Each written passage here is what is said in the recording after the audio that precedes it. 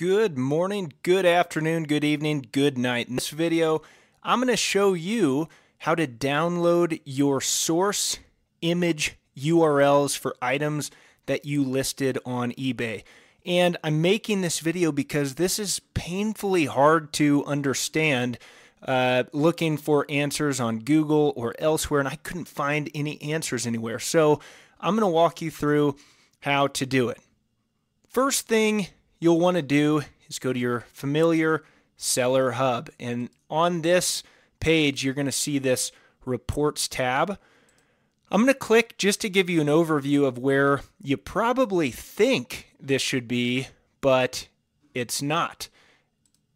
You click this downloads button, and intuitively, I would have guessed that if I download my active listings, that my source image URLs would be there. And in case you're curious, source image URL means that I am hosting my image on a publicly accessible cloud that eBay can then pull and put into my listing. So rather than using eBay to host that image, I'm going to host it on my own cloud service provider and then put that URL so that eBay can pull it into my listing. But when I try to download my all active listings and where I might expect to find my image URL, there is no image here. You can see there is valuable information, and this is a good way to monitor your inventory or to do other things with this specific data, but this is not what I'm looking for. So bummer, 0 for 1, but let's try another route.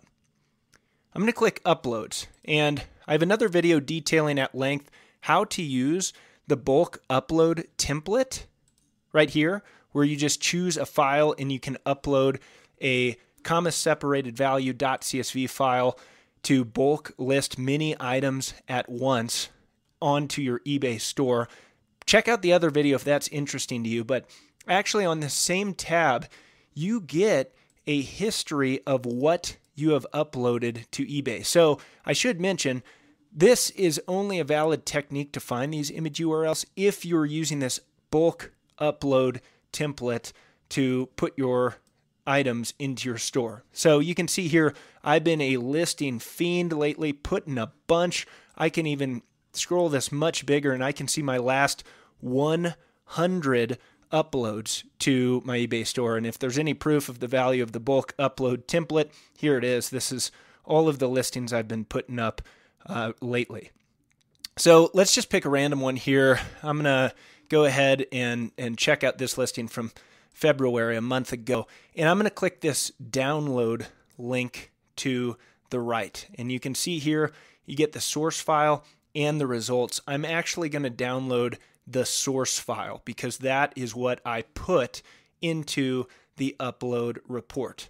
And you can see this downloaded here, and it has this specific file name. You're going to need some type of program like Excel, or I'm going to show you Google Sheets to open this CSV file in a manner that makes sense. And so I'm going to go click upload. I just have a blank Google sheet here. I don't like paying for Excel, so I just use what's available to me. And then off screen, I'm going to my downloads folder. I'm selecting that item and then uploading it, opening it, I should say, into this Google Sheets view.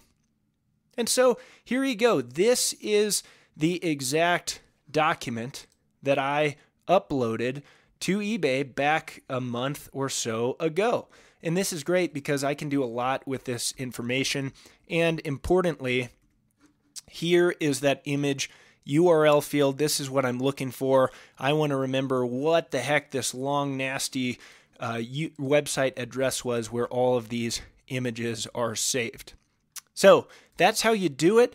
You do have to be using the bulk upload template to take advantage of this feature.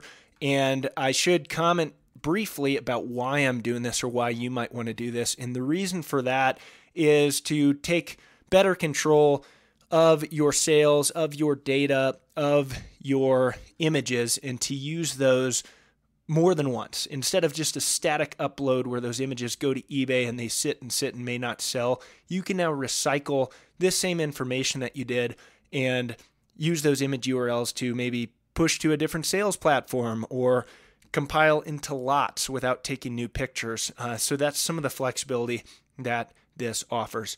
I explain more of some of those reuse potential ideas in my other videos, especially when talking about lots and constructing images for those lots. So check those out if they're interesting. But hope this helped you find your image URLs for your eBay items that you've uploaded through the upload reports. Thanks for watching.